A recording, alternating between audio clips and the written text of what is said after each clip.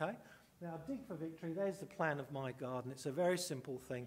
But what I wanted to do when I moved to Brisbane was to prove what my grandparents taught me, that 100 square metres of good soil will feed a person all year round. Dead easy in Australia because you're not dealing with the miserable British climate. You know, I can get 2, maybe 3 crops a year in a year. But the important thing about doing it here is that you need 10,000 litres of stored water per 100 square metres to do it with elegance during ongoing drought. I get by with 7,000 litres of stored water per square metre. I use 1/9 to 1/45 of the amount of water that irrigated farming uses to do it. Now you get an idea how 3% of the land in Russia produces 40% of the food that they do. Home gardens are inherently efficient because the labour lives on site, because the site is plumbed in, hopefully, to a rainwater tank. Okay? Now, this is how powerful 300 square metres of soil can be. Just some examples from my Oaten days. This year I had 129 things on my menu. Diversity means that whatever the weather and whatever my skills are, I will have food on the table. Diversity builds success. I was also able to produce a surplus of 875 jars of jam, which I use for trading. I don't use money all the time. One of the things we forget about when we talk about home food production is the fact it's not just about cash. There's a lot of economic activity that occurs in my place that involves trade. I had 875 jars of jam, 911 packets of surplus seed and 1,800 surplus plants out of my 300 square metres of soil. Small is powerful. During the middle of the drought, I explored another boundary by throwing lunch for 150 people. 4-course meal created by chefs, not by me, out of my food garden just to prove that I could do that and my food garden would continue feeding the household, which is what its job is destined to be. So what it demonstrates is that you can suddenly increase productivity in a non-destructive way when needs are there. And this is what I've been doing for the last 10 years, exploring boundaries. Small is powerful. 1 square metre of soil can soak up 176 litres of water, and that's what it looks like. My property, on average, soaks up 1 million litres of stormwater every year. My garden is part of flood protection as well. No water left my property when Cyclone Marcia came along, and 4 days later we were filming on that lawn, so that lawn was in good condition. One of the things I talk to is amateur gardeners, and everybody knows that you need to use fertilisers in your garden. One of the few things that people realise is how destructive and damaging artificial nitrogen fertilisers are. So I encourage people to use natural nitrogen, which does not react with the atmosphere, because artificial nitrogen does. And when artificial nitrogen reacts with oxygen in the atmosphere, it creates nitrous oxide gas, which is 296 times more polluting a greenhouse gas than CO2. So instead of that, you use simple things like seaweed, blood and bone, and poultry manure. Transition is really simple. You grow different types of crops. I've told you I have a wide variety of them, but the whole idea is you produce things which are durable, sturdy, hardy and robust. That's what you need. They have to be climate change ready.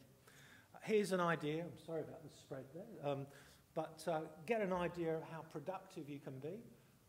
All my vegetable beds are 10 square metres, and so these are the samples of what I've got. I can get 35 kilos of potatoes from 10 square metres, or I can get 172 kilos of yams.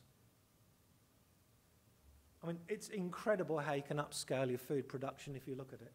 You can produce your own cultivars and your own land races by saving seed at home.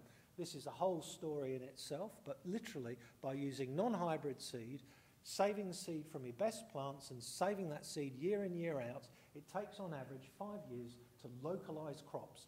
That's how cool temperate leeks go from being something which can cope in a climate like Melbourne and Tasmania to living in the subtropics. It takes about 5 years to create them, and I did that and I created a perennial leek. I've created perennial celery in doing it. The options are there. I'm beyond honeybees. Everybody worries about honeybees, but if you've got the right bait, then you'll bring in bees. Wynnum is not a sexy place to live. You know, we've cut down the mangroves so you can look at the mud when the tide goes out. Our weeds are all throughout our creeks. We have no national parks, and yet I can get 21 species of native bee in my garden, and they do all the pollination for me. I don't know if there are many other things, but I've got to wind up now, but this is the closer. This is the most important thing. The Rodale Institute did a 30-year study between a conventionally managed farm and an organically managed farm in the United States. 30 years. They were able to prove that organic sequesters atmospheric CO2 and it puts it into the soil. Soil is the best bank for CO2, not trees. Trees are good, soil is better. And that happens the very first year you move to low-till farming.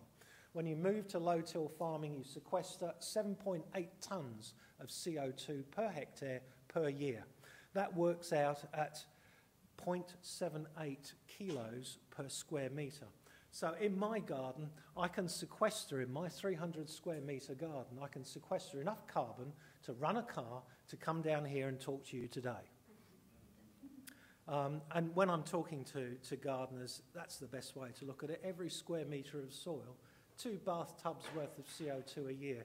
Now, if Australia were to convert to sustainable farming, and I would suggest that we do, we only have 100,000 family farms left in Australia. When I gave this talk 10 years ago, we had 120,000 family farmers.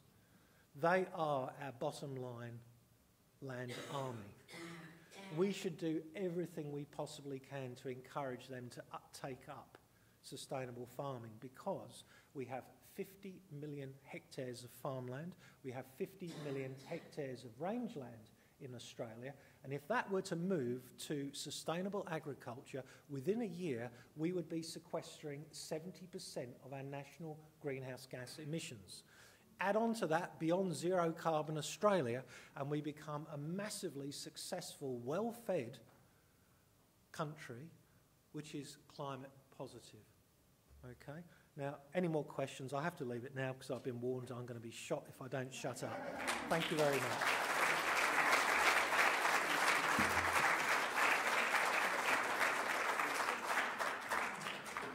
We are running over time, but it's such rich material. Can I ask David and Jerry to sit on those seats?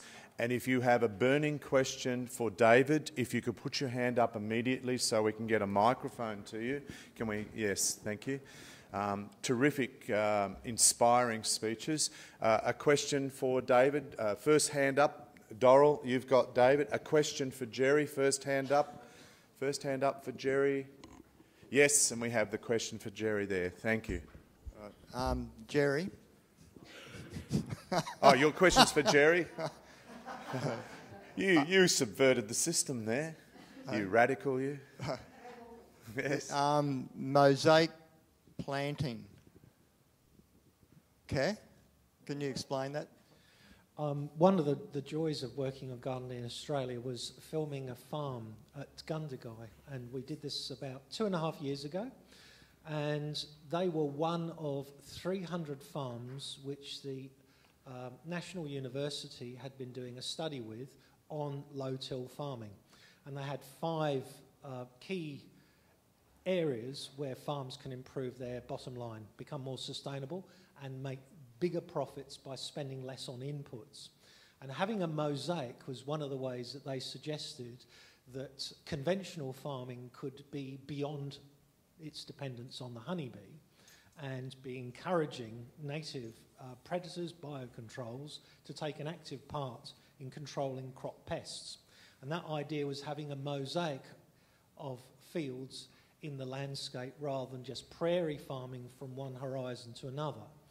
And that mosaic was made up by not planting green corridors, which have been proven to be a failure, but by using large blocks which are revegetated.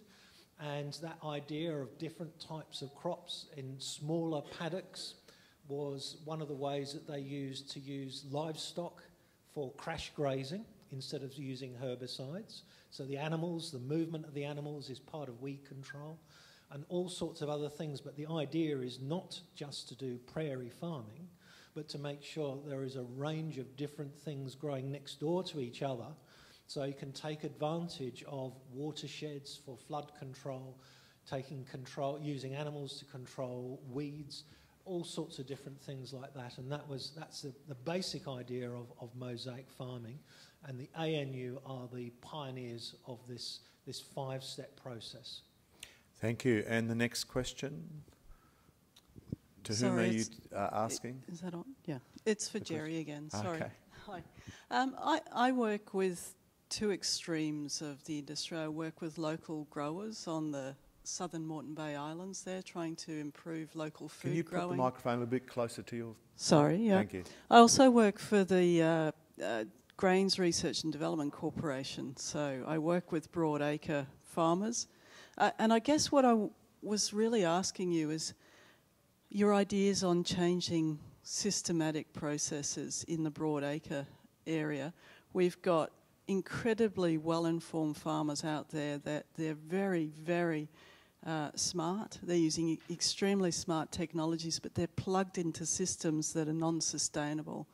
The idea of fully no-till on those large acreages is a fantastic idea, but I wonder how you would see we would move as a community towards those more sustainable systems.